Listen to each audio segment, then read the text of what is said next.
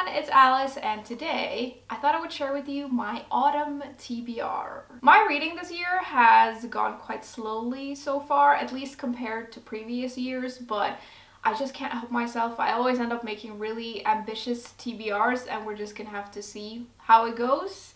This time of year is by far my favorite though, so who knows? Maybe I will read loads over the next couple of months. Anyways, first up we have got a book that I meant to read last year and then I didn't get around to it, which does happen to me a lot. But this is one of those books that I feel like I need to read during the right part of the year, so I've saved it until now. It's The Sister Who Ate Her Brothers by Jen Campbell. This is a short story collection and it's basically filled with fairy tales from all over the world, but they've all been rewritten and sort of reworked to be a little bit more contemporary and more inclusive, which sounds very interesting and I'm all for it. It's also illustrated, so some of the pages have like full illustrations and then some of them are like this where they have some artwork around the text and it just looks like a beautiful book.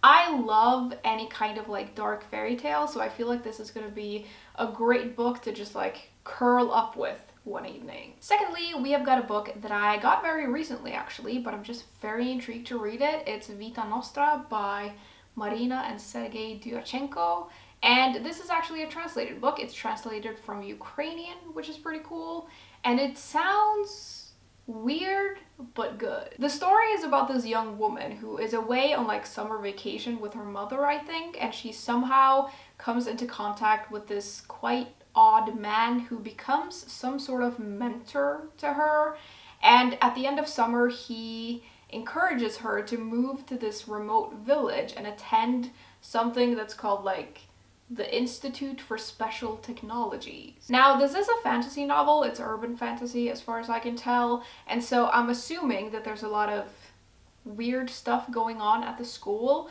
It says that like the books are almost impossible to read, the lessons are really obscure, and whoever is running this institute is like making the students live in fear and terror, so I guess that's how they sort of keep them in line.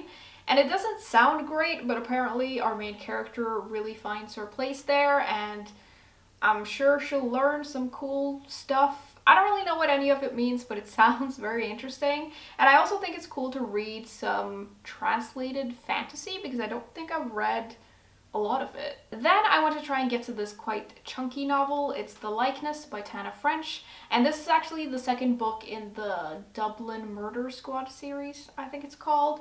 And I read the first book years and years ago. I don't remember a whole lot from it, but I do remember that I liked it.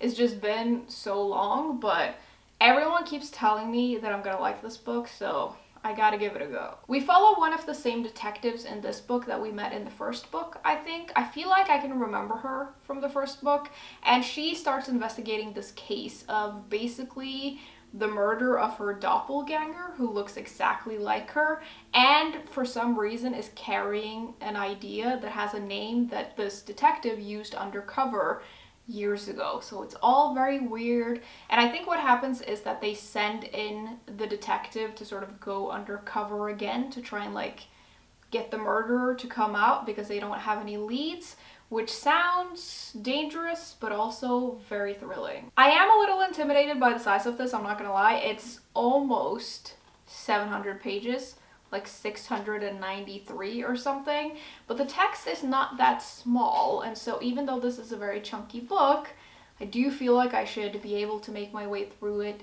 fairly quickly. Next, we have got some more urban fantasy with Middle Game by Sean McGuire, and this is a book I've been meaning to read for years and I just need to do it.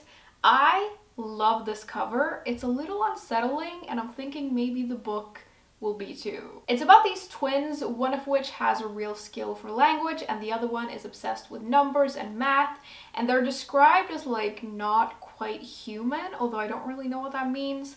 And I think we follow them and their creator, who I guess is like an alchemist or something, and maybe this person has like made the twins. I don't really know, but whoever they are, they're trying to like make these twins into some sort of gods. It sounds very strange, and I know it's one of those books that not everyone gets along with, but I just want to try it and see what I think. It does sound like quite the story. Then we've got some more short stories with Things We Say in the Dark by Kirsty Logan. And this is a collection of dark and fairy tale-esque stories, and it's always really hard to summarize short story collections, I feel, and to be honest, I haven't looked that much into this because I've read several books by this author and I really like her writing style. So I just got this book and I'm assuming that I'm gonna like it. I really like her style. Like, it's usually a little weird and strange and you don't quite know what's going on. And usually her stories focus on women. So I just feel like it ticks a lot of boxes for me and I'm sure it's gonna be good. Next, we have got a classic that I will be trying to read in October. It's Halloween Party by Agatha Christie. And this is one of those books that, like, obviously you have to read around Halloween. Or I guess you don't have to, but I want to read it when the season is appropriate. This is a Poirot mystery, and it's about this teenager who boasts at a party that she once witnessed a murder, but no one really believes her, and so she storms off and is later found dead.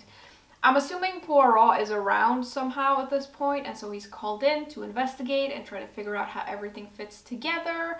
And I'm sure it'll be very clever and interesting. I love Poirot. It's one of my favorite series, and so I'm sure this will be very enjoyable. Then we have got some literary fiction and this lovely autumnal cover. This is The Headmaster's Wife by Thomas Christopher Green, and I believe it follows a man who is the headmaster of this elite school in Vermont, and it's like his favorite place to be. It's where his whole life is, but it's also where his undoing begins. I think what happens is that this headmaster is found wandering around campus naked, and the police pick him up and start talking to him, and he starts telling them the story of his life, but it's a little bit difficult to understand and a little incoherent, but he's telling them about a life of love and tragedy and grief.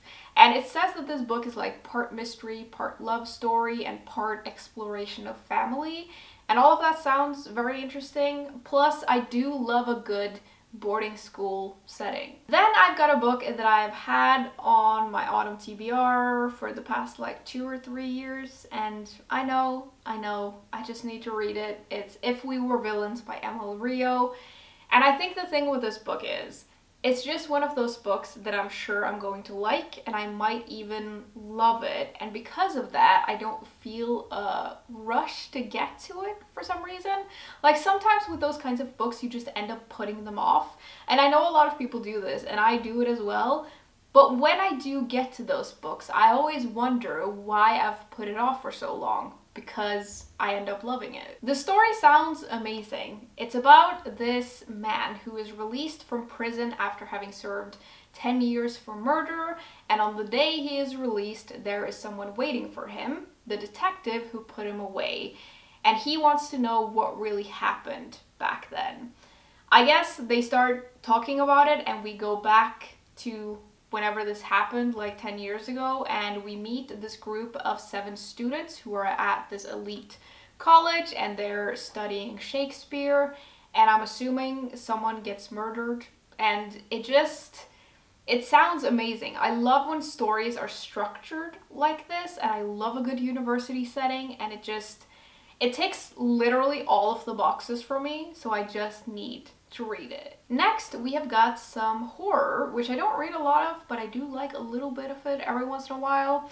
We've got House of Hollow by Crystal Sutherland, and this is about this 17-year-old girl who has always been quite strange, and I think her and her sisters experienced something like a while ago that none of them can really remember, but it's left them scarred and different somehow. Then I think one of the sisters goes missing, and this girl that we're following, she starts seeing all of these strange things, like these horned men are following her around, a corpse comes out of the ceiling. Like, it sounds absolutely insane and kind of creepy, but very interesting. I do think this sort of veers into the supernatural, which I think is pretty cool, and hopefully it won't be too scary for me. Second to last, we have got Mexican Gothic by Silvia Moreno Garcia, which is historical fiction horror, and it's about this, I think, quite young girl, like late teens, early 20s, who goes to visit her cousin in the Mexican countryside because she's gotten a letter from her asking for help. And so I guess she goes there to try and help. It seems like the house that they're in is kind of like weird, and then this main character that we're following has to delve into this family to try and help her cousin with whatever problem she has, I guess. And there are all of these secrets, and it just sounds intriguing. It's also quite a popular book, and it's one of those books that I just want to read and find out what I think of it. Lastly, we of course need a witch book, so we've got The Manningtree Witches by A.K. Blakemore. And this is historical fiction. It's set in the 17th century in the small English village, and the village is basically gripped by the witch trial panic, and so it's about the witch trials and everything that comes with that. I think this mysterious, pious man comes to town and starts asking questions about the women in the town and is trying to find witches, I guess. And we follow this woman who is sort of on the outskirts of society, which puts her right in the middle of suspicion of being a witch. I think it sounds very interesting. I do love a good historical novel, and I love any story about witches, whether they're sort of real or not.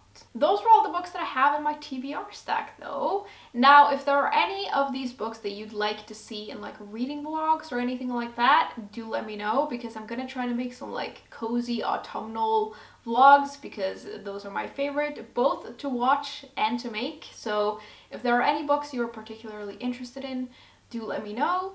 As always, thank you very much for hanging out with me today, and I will see you soon. Bye!